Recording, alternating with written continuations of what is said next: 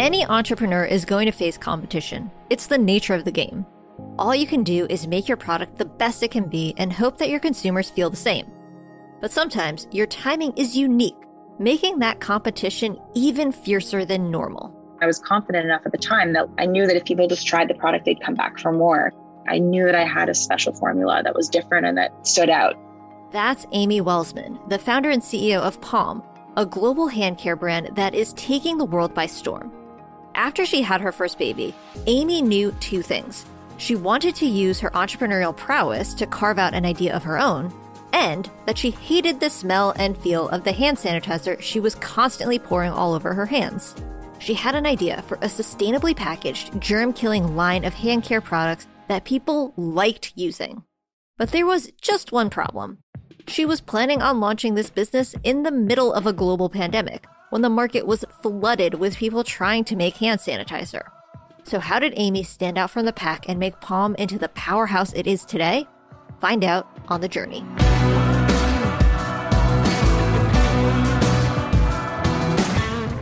There are always exciting things happening in the world of small business.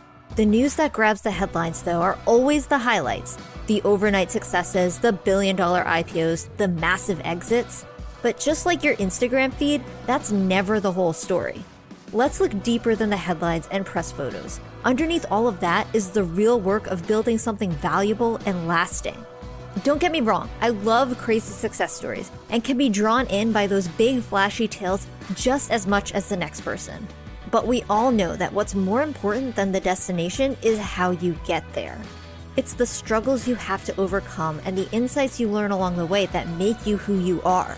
So those are the stories we're telling. It's raw, it's honest, and maybe it's exactly what you need to hear. I'm Hillary Georgie, and this is The Journey.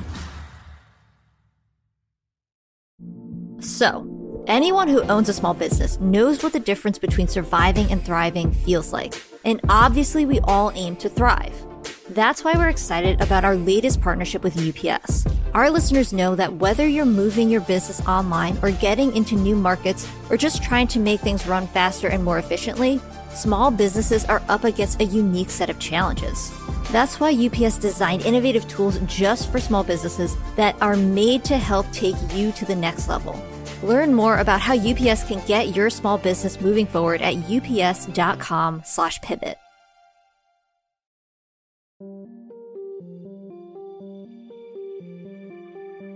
If you had asked a young Amy what she wanted to be when she grew up, she would have given you a slew of answers, all of which were almost completely unrelated. I grew up in a very musical family. I was really into singing and performing at that age. One of my dreams was to maybe be a singer one day. I wanted to be a marine biologist. I was really in love with nature and animals and all of that stuff. I was always balancing like my creative side with my love of the outdoors and nature. As Amy got older, her interests got even more diverse. She studied religion and history in college, but after she finished school, she found her way into an advertising agency. I worked on the Johnson & Johnson account on their over-the-counter drug division, so Tylenol was our big client, and I made a lot of TV ads, and it was a great 3 years of really learning the corporate ropes and understanding CPG and that whole beast. And then I got the itch to do something entrepreneurial, and it's always been in my spirit. She started a side hustle selling handbags and eventually met Joanna Griffiths, the creator of Knix underwear. That's where Amy got her introduction into the world of startups. I think to go from being in a really cushy corporate environment to then jumping into the deep end at a startup, especially one that had such big ambitions out of the gate and was really a true disruptor, was like tough and a grind and insane some days, but also incredibly rewarding. And I really, through that experience, not only learned a ton, but also discovered that this is what I meant to do, is be an entrepreneur, take a big leap. And I wanted to really start something of my own. Really, after the 4 years, it was like, I've been happy being a support person, and now I want to do something for me. Amy took some time to try and figure out what that thing could be. She did some consulting and took time off to have a baby. It was after her child was born that she saw her opportunity. I had this baby, and I suddenly became really aware of hand hygiene. People are coming over. I got to make sure their hands are clean if they're going to hold a baby. And I'm changing diapers all the time. It's just like a mess. And I was using Purell and I had it all over my house. And I thought, I wonder if actually there is something better. So I started exploring, is there something that smells good? There really wasn't much. And what I was witnessing in other body care categories were real change when it comes to sustainability and formulation and packaging and hair care at the time and deodorant. There were just these incredible things happening in those categories. And sanitizer was just so stagnant and quite frankly, kind of boring and utilitarian. I thought, okay, maybe this is something that makes sense. Maybe this is the next big thing. And I should think about what I would want in a product. And that really was something beautiful that looked nice in my home that I could use and not sort of dread using. And also try to see if I could develop a formula that actually didn't dry out my hands and that smelled really good. And that was the mission out of the gate. It was like 6 months of like humming and hawing and business plans and decks. And then the pandemic hit. Okay, there is a sign. If I needed a sign to do this, that is it. So I got to jump in. And it was really that spring of 2020 that I incorporated and raised money and just really hit the ground running. Amy was ready to go, but there was still a lot to do before Paume could become what she'd envisioned. First up, she wanted to make sure she knew what the branding would look like. She knew that in a world full of hand sanitizer, her brand would have to stand out. I wasn't interested in just white labeling a formula that they had already made. I really wanted to do something different. Here was the vision. I understand it's going to take longer. I know it's going to be more expensive, but this is the core of this product. I cannot just repurpose Purell in a nice bottle. Like, I have to do something different. And I think that was exciting to them. I think knowing the demand at the time for this kind of product, they thought, oh, okay, this is interesting. I remember calling a packaging supplier that I had never used. And I remember just cold calling this rep and he was like, who are you? I convinced him to sort of give me some time. At the end of the day, he was extremely valuable. He ended up connecting me with another supplier and he educated me a lot just through a few phone calls. Things were looking up, but there was still the matter of creating the actual formula for the product in a world of disrupted supply chains and high demand. So how was Amy able to crack the code on a front-running product? Find out after the break.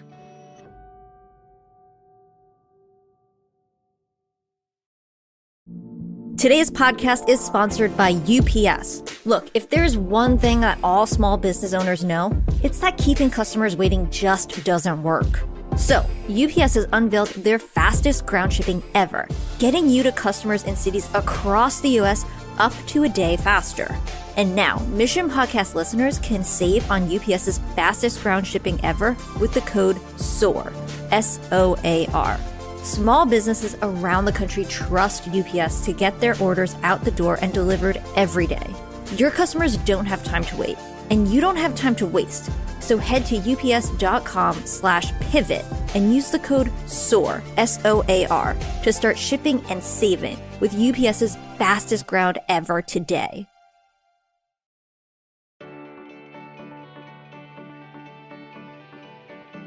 Amy knew she wanted her product to be different.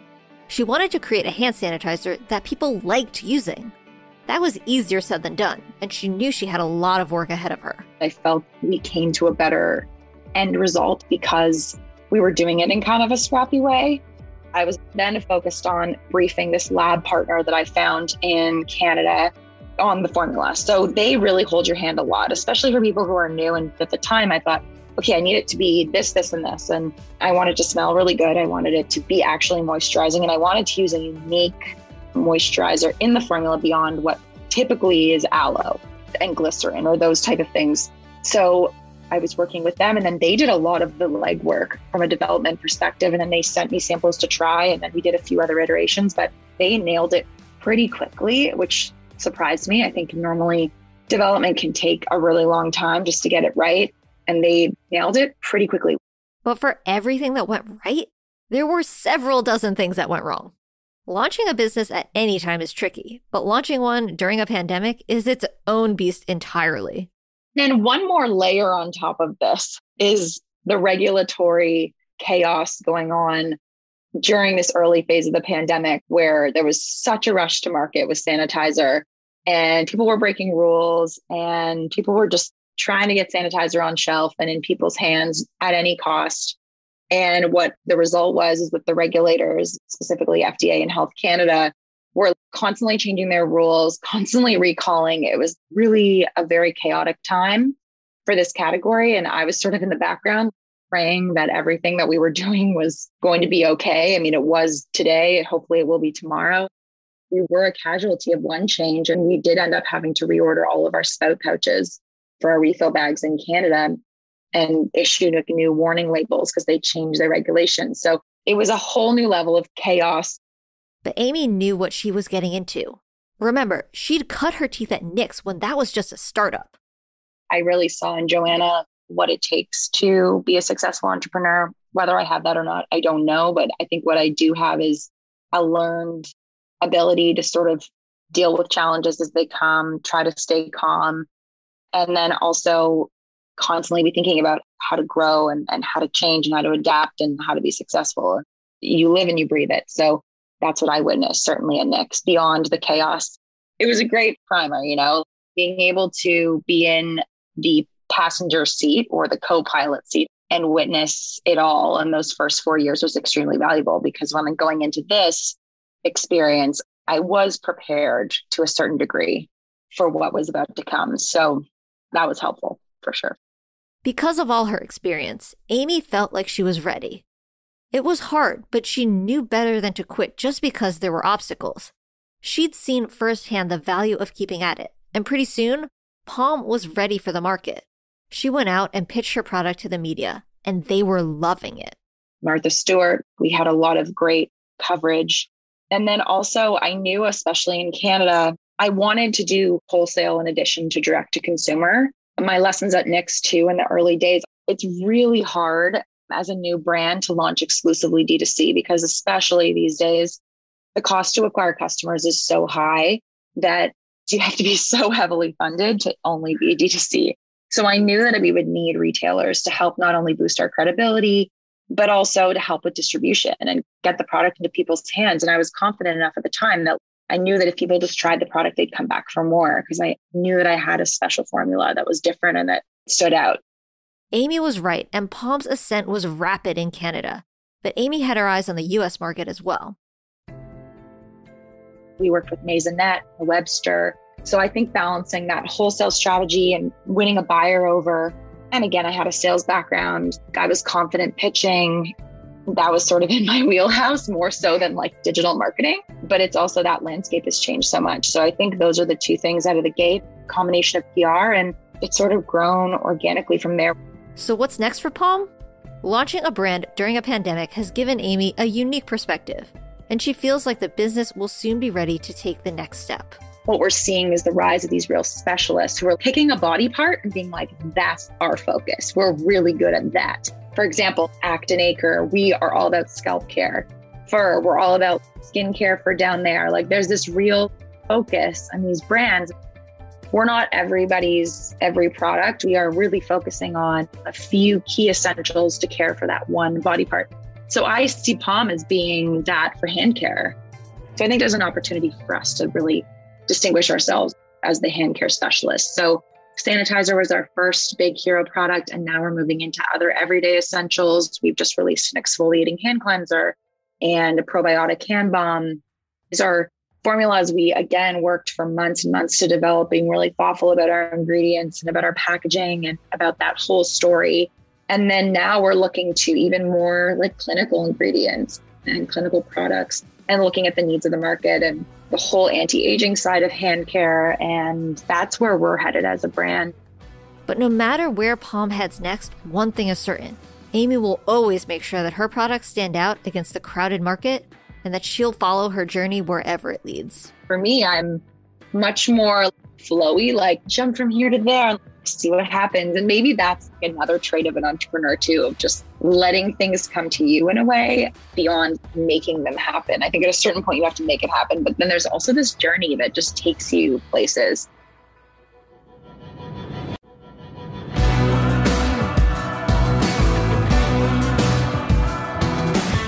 The Journey is created by Mission.org and sponsored by UPS. To learn more about the show or Mission, visit Mission.org. And to learn more about how UPS can help your business, visit ups.com/pivot.